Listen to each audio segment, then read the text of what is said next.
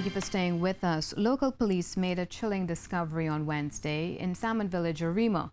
Officers of the Eastern Division Task Force, the Gang Intelligence Unit, and the Defense Force were all part of the search of an empty lot of land where officers found an AK-47 shotgun, one magazine, and an authentic U.S. Army black bulletproof vest. The items were found on a grassy area near the river. No one was arrested, however. The find is of great concern to the police, in particular the U.S. Army bulletproof vest. Investigations continue. Lawyers representing the 5 detained Trinidad and Tobago imams in Venezuela are expected to go before a tribunal next Monday. This was confirmed by attorney-at-law Nafisa Mohammed in a new statement today.